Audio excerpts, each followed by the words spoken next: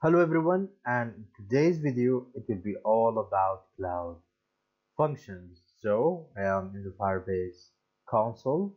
Let's go to function section right here. Let's click on it, and this will bring up this screen. And of course, they say that to use Firebase functions, you need to upgrade your billing account, but there is a workaround it. I will show you how to overcome this, so we don't really need to upgrade any account or upgrade the plan for now. So let's go ahead and click how do I get started right here. And of course I will use Node.js. If you don't have Node.js, simply go to Google and search for Node.js. Node.js is a server-side framework, and you can download it and install it. I will not show you how to do that because it is very easy, and there is tons of tutorials that can be tons of tutorial on YouTube.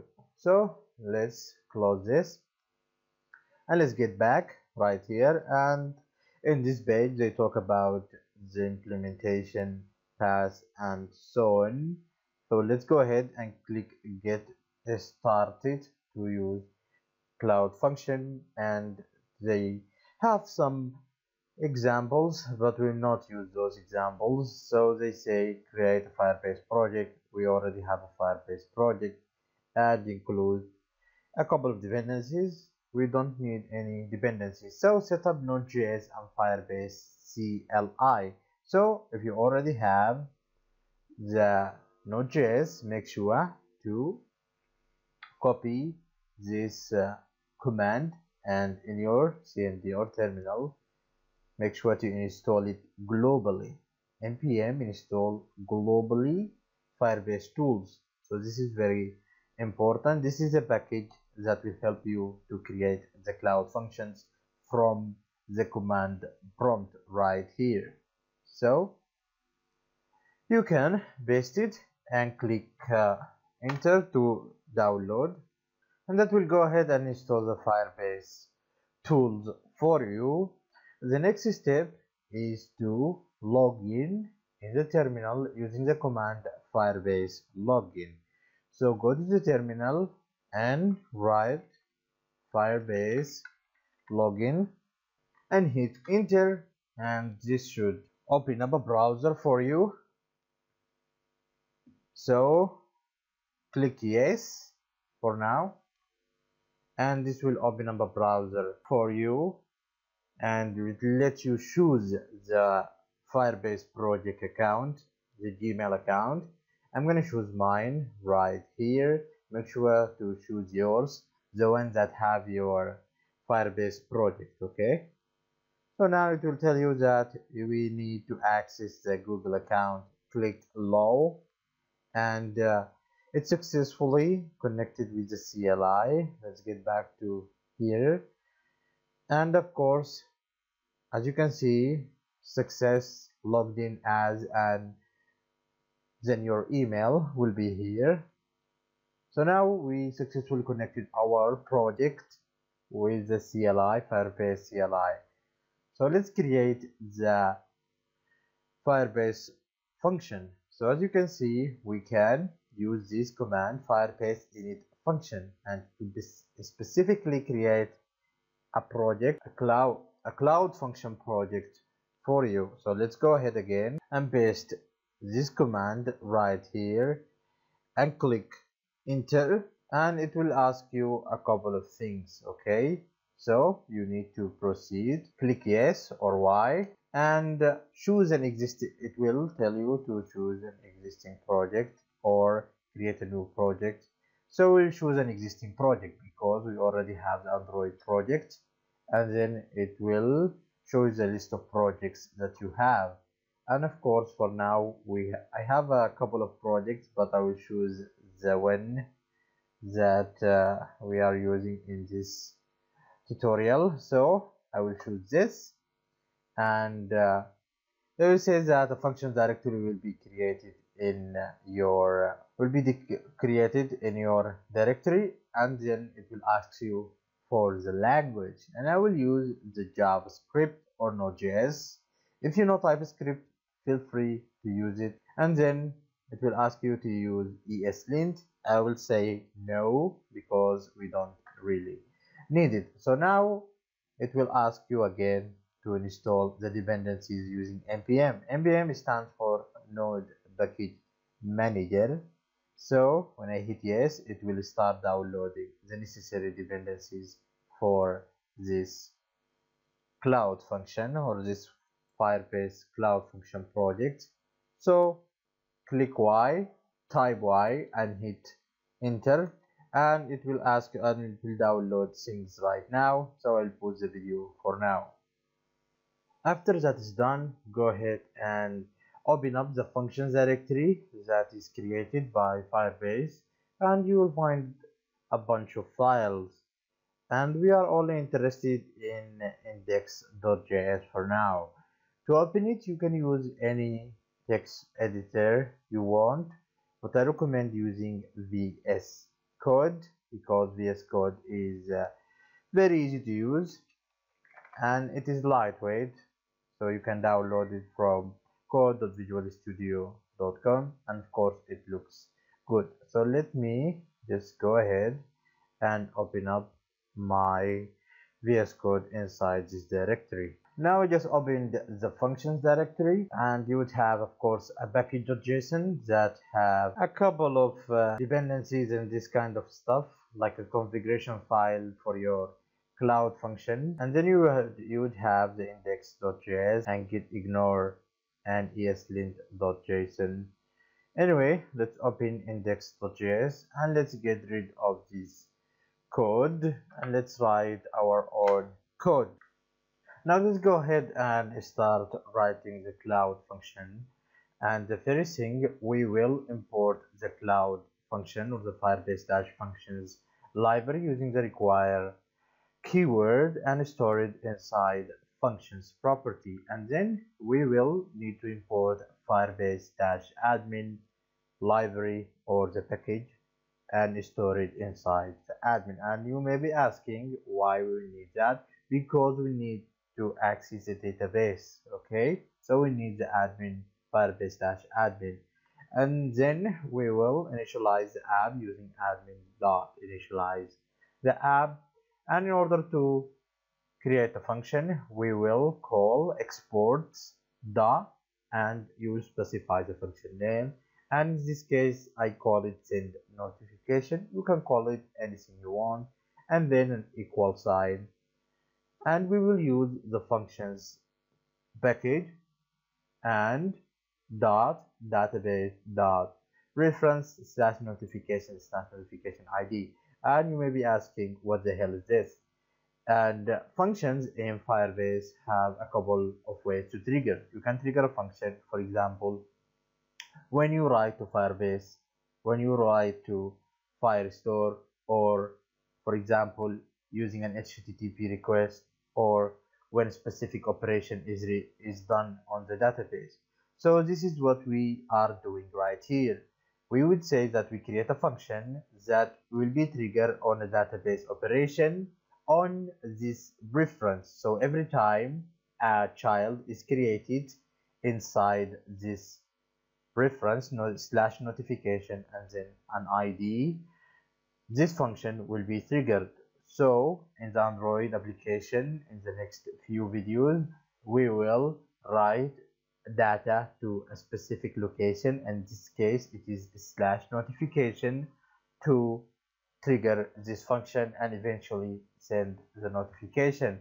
So we would say on create, and every time a data is created. Okay, there's a couple of functions if you want, on delete or on child removed and so on. So every time data is created, we will have the snapshot and the context. Snapshot is the data that has been created here. Okay, so we can access the data, and from the data we will get a text that is a notification text. You will understand more in the future about this. So from the snapshot we get the text, and then we get the receiver ID. And if you asking why we need the receiver ID, because if you remember, we have the token and the token is stored under the receiver ID. So in order to get this, you will need this, and this is the receiver ID.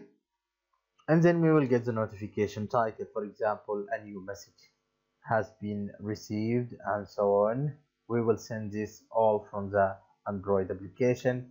Now we need to get the token, and for that we need to access the admin and then the database reference slash tokens slash receiver ID. As you can see, tokens slash receiver ID, and then we will call once value, and we want to get the value of this specific location, and it will be this value right here, and this is the value of the token. And then we will use them function as a callback to get the data, and the data value will be the receiver token.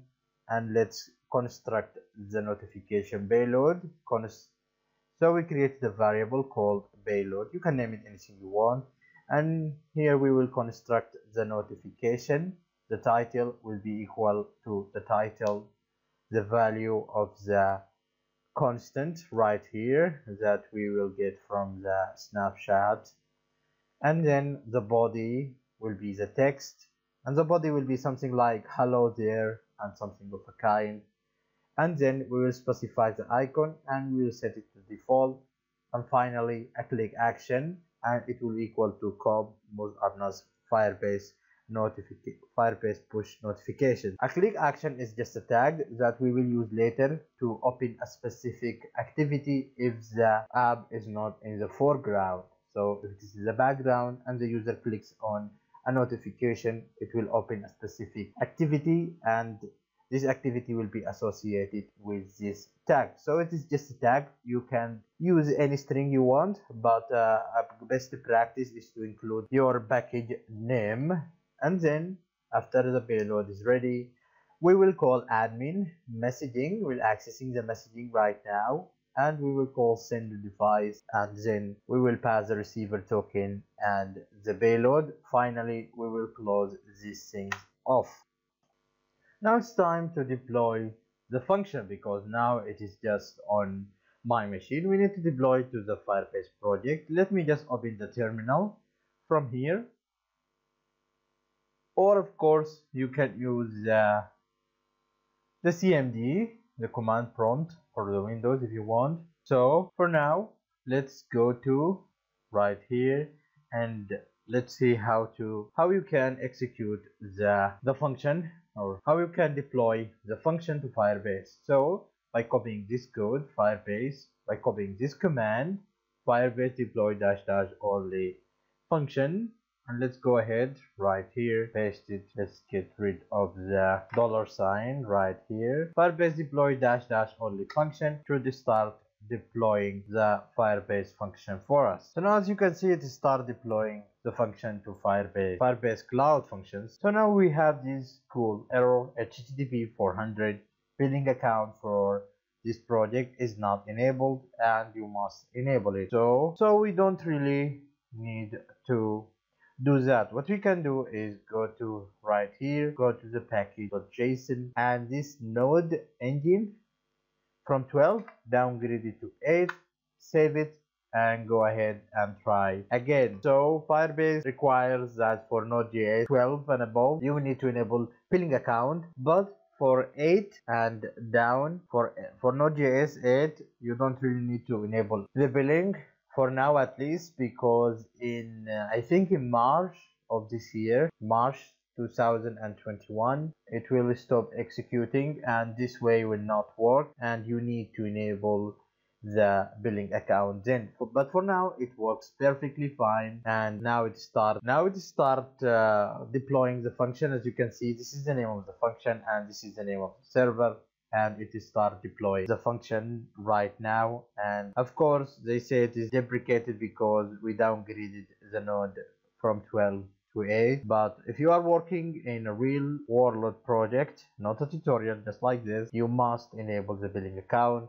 because after months or two this method will be stopped and you will get into a lot of trouble. So now, as you can see, we have deployed the function successfully, and of course we have a warning right here, like I tell you that the Node.js function is deprecated and it will stop running on 15th March. So if you are watching this video after this date, make sure to enable the billing account, so in order to continue.